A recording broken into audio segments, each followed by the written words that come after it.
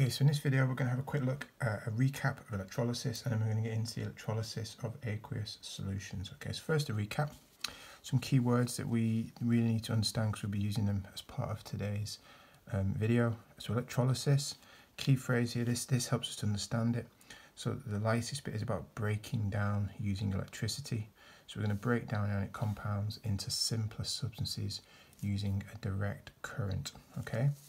Next one are cations. Cations are the positive ions. For example, a sodium ion is a cation.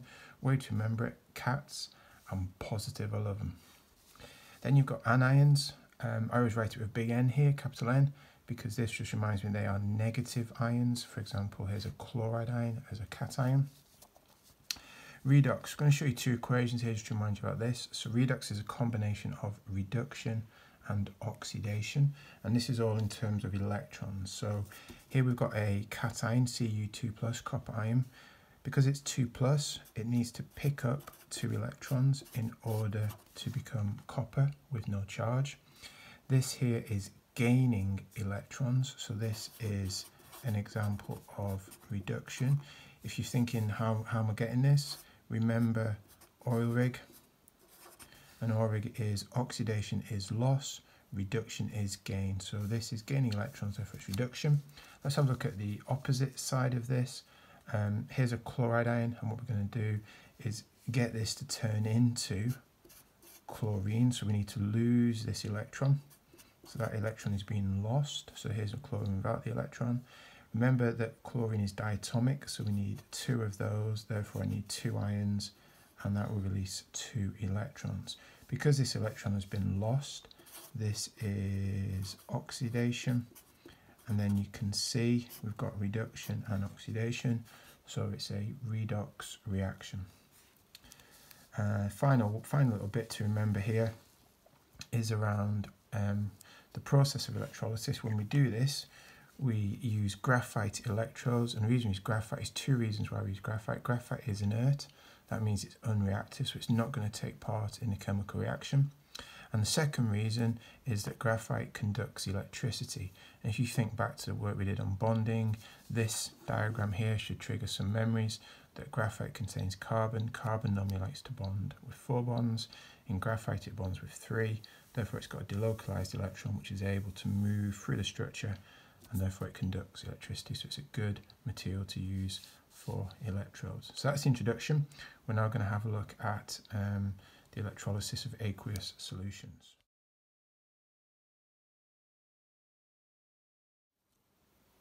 Okay, so if we're going to have a look at the electrolysis of aqueous solutions, then the solutions we're looking at are dissolved in water because they're aqueous. And we know that water has the formula H2O, and this is a water molecule. And this water molecule will ionize, form ions, and it will split into H+ ions and OH- ions. So we've seen this before when we've been looking at the work on acids. Okay, so the fact we've got it dissolved in water means that we'll have these 2 ions inside the solution as well. Just a reminder that the electrolysis setup, here's our DC electrical supply. Then we've got our 2 electrodes that are made from graphite. One of them is going to be the cathode, and the second one here is going to be the anode. If our electrolyte is going to be sodium chloride in my example, and it's aqueous, this means that I will have sodium ions in here from the ionic compound. I will have chloride ions from the ionic compound. Because it's aqueous, if I go back to this means it's dissolved in water, then I will also have these 2 ions. So I will have H+ ions and OH- ions. So here now, inside my electrolyte, I've got 4 lots of ions moving around. Let's take a look at the cathode. So if I come back to this bit, here's my cathode. Now remember, the cathode is called the cathode because this is where the cations are attracted to. In our previous work we've been looking at, cations we know are the metal ions. And when they get there, these metal ions undergo a reduction reaction. So the cations undergo a reduction reaction. So for example, if we had a sodium chloride solution like we've just seen, this if I just look at the cations first of all, we will get sodium from the sodium chloride. It's going to be the cation. And because it's aqueous, we will get H plus from the water, H2O.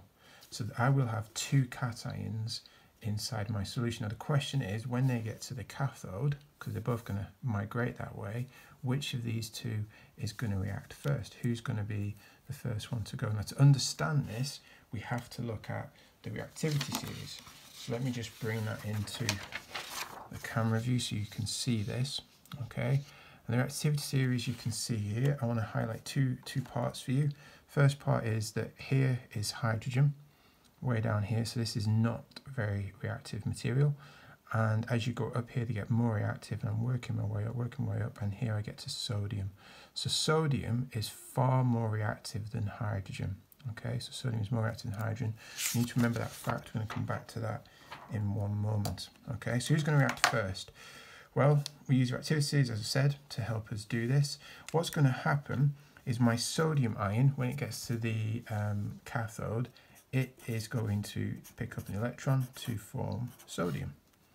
My hydrogen is also going to pick up an electron to form H. Remember, H is diatomic, so it's H2. Therefore, I have two of those and two of those in order to make that equation work. Now, the question is, who's going to go first? Because they're both going to gain electrons, we need to think about this reactivity. Hydrogen, because it's less reactive, it's easier to make this gain electrons. Less reactive, easier to react it. Sodium gets there to the cathode, and it's thinking, you know what, I'm really reactive and very reactive. I don't want this electron. I want to stay an ion. Therefore, I don't want to gain the electron and become sodium. So it says, I'm not going first. I'm not going to react first. The hydrogen reacts first because it is the least reactive. So at the cathode, it's always going to be the least reactive of the two ions that will react first, because we're forcing it to pick up an electron. Okay, and that's how we're going to work our way through this, and we'll come back to that a few times to really understand that information.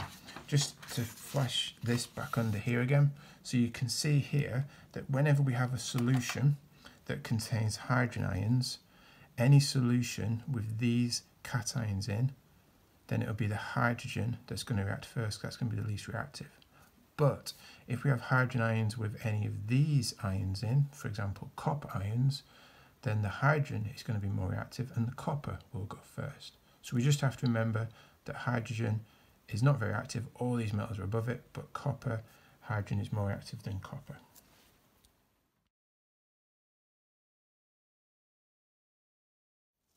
Okay, so let's have a look at what happens at the anode during the electrolysis of aqueous solutions. And what you can see here is the anode is where the anions are attracted to. So remember, anions are negative ions, then they've got extra electrons, that's why they're negative. They tend to be non-metal ions, and we are going to have an oxidation reaction, therefore they're going to lose electrons when they get there. Okay, they're going to lose that negative charge. Again, there's a challenge here, because if we think about our example we've been looking at, and our example was using sodium chloride in an aqueous environment, then what we're going to have here is we'll have the chloride ion as an anion from the salt, and because it's aqueous, we will have the hydroxide ion. So which of these two is going to react first when it gets to the anode? To help us understand this, here's a little table, and I've listed all the halogens. They all have a single negative charge, and you notice each one of these contains one part. So we've got chlorine or fluorine or bromine or iodine inside there, so we've got one. Here the hydroxide is an O and a H, so this has two parts to the ion. And this one here is sulfur, S, and oxygen, but oxygen there's 4 parts. So here in total there are 5. So if we just count the number of parts that each ion is made up from, we can see that as you work your way up this list, then the ions become simpler. And the way for us to remember this is the simpler the ion is, the less parts it has, the easier it is to oxidize. So in my example here, where I've got chloride ions or hydroxide ions, if I come to that one now, which of these two is going to react first. If I use this to help me, I know that this has got one part, this has got two parts. The simplest goes first, so it's going to be the chloride ion. So the reaction I would get is Cl minus. It's undergoing oxidation, so it's losing this electron. There's the electron released, being lost. Chlorine is diatomic, therefore I need two chloride ions, and I will release two electrons. And that reaction is oxidation because it is losing the electrons. So this will react, the chloride ion will react first. If we have a look at another one here, a little bit more complicated. So would it be a sulfate ion, SO42 minus, or the hydroxide ion? Again, if I come back up to my table, sulfate ions contain 5 parts, so that's quite a complex ion. Here we've got hydroxide ion, which contains 2 parts. So it's going to be the simplest, so it's going to be the hydroxide ion that reacts first. This is a complicated equation for this one, and you need to remember this one. I'm going to show you a quick way to work this out. I'm going to write another one of these next to it, okay, just backwards so I can see what's going on. When these come together, they've got to create molecules with no charge. So these two come together by taking the H here, and this forms H2O. So that forms a H2O, which I know does not have a charge, therefore I'm getting rid of charges, that's okay. Here I've got OH minus, another hydroxide molecule. The O and the O can come together, and two oxygens coming together makes oxygen. So O2 covalent, no charge. But I've got a charge left over, so I need another hydroxide ion to come along, and this will join with this to form, different colour pen, to form another water molecule which is covalent and doesn't have a charge. Therefore, if I now count this up, I can see that I've got 1, 2, 3, 4 hydroxide ions, and they are making 1, 2 lots of water, 1 lot of oxygen, and then I'm going to get 1, 2, 3, 4 electrons being released in the oxidation reaction. So this equation here is the half equation showing how the hydroxide ion undergoes oxidation, and you need to remember that equation. It's going to be really important, or remember how to do this. What would I see at the electrode? I get water forming, but I wouldn't see that. But what I would see is bubbles of oxygen gas forming as that is produced, and this reaction proceeds.